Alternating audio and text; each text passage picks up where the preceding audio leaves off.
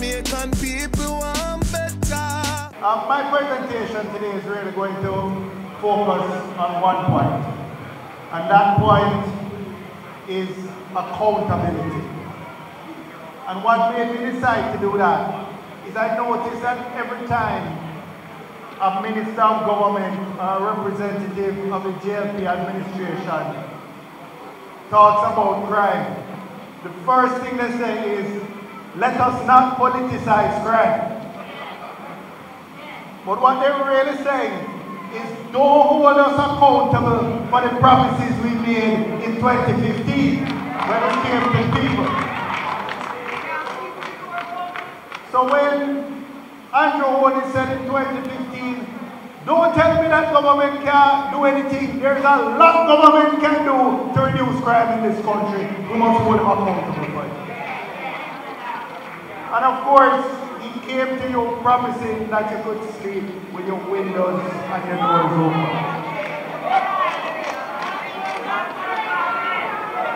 So when they say we must stop politicizing crime, what they mean is they don't want us to hold them responsible for their own promises and for their own failure to perform in national security. The JLP has been in office for 11 of the last 15 years. Yet they keep going back decades to try and divert people's attention. When they knock down the people's houses in Clifton, they use the excuse that what about Operation Prime? Well, I feel proud when Paul Buchanan set the record straight this morning about Operation Prime. And when they talk about which party politicizing crime, I want to ask Minister of National Security Harris Chang why in October he announced that the Prime Minister is going to, on Sunday, November 20th, indicate the government's plan to fight crime. What is happening on Sunday, November 20th?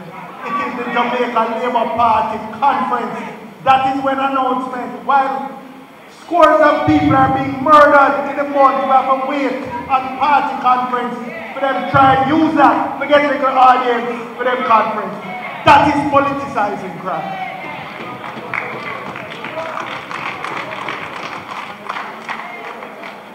So let me just turn to the statistics because we need to understand what is going on. As of midnight last night, up to November 5th, this year there was 1,329 murders in Jamaica. 2 months to go, but already 1,329 murders in Jamaica. During the PNP's last term in office, at this point, we were never more than 1,000. They're already at 1,329. So it's more than 300 and odd additional murders every year under this administration, even though they promised you could sleep with your windows and doors open and wake up alive. St. Catherine South, your division, St. Catherine South, already 105 murders this year alone. And it's not just murder you have to worry about. Rape is up 35%. Shootings up, break-ins up 126%. And it's not because you leave your window and door open. People broke your house same way, no matter how you lock it up. So, people will ask, what would the PNP do differently? And the first thing you have to look at is what did we do differently the last time we had the opportunity. Some of the things we did was on both the crime control and the crime prevention side.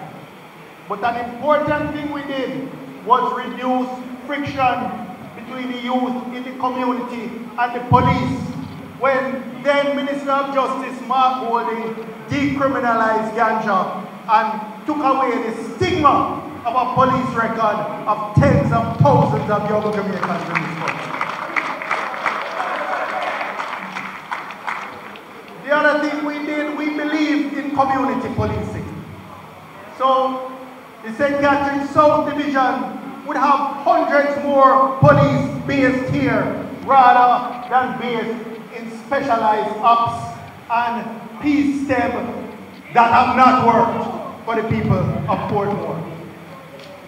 All the resources are concentrated in these centralized units that have been abject failures.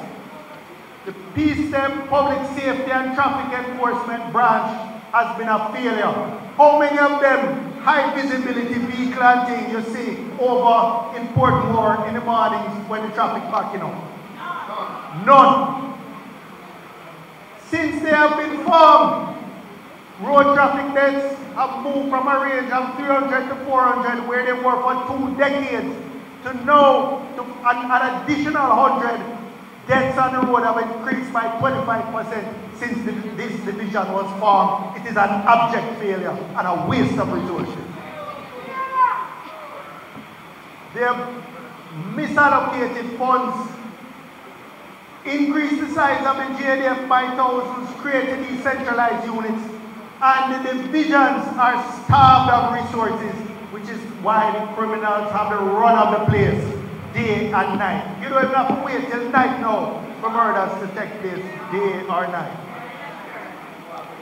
Apart from correcting those operational and policy resource allocation issues, under a PNP government, we would balance it with social investment, better schools, better housing, better garbage collection, better infrastructure, better social services in communities, putting violence interrupters to reduce conflict between groups in the communities. Time comes for the people of Portmore to get a safe and secure community.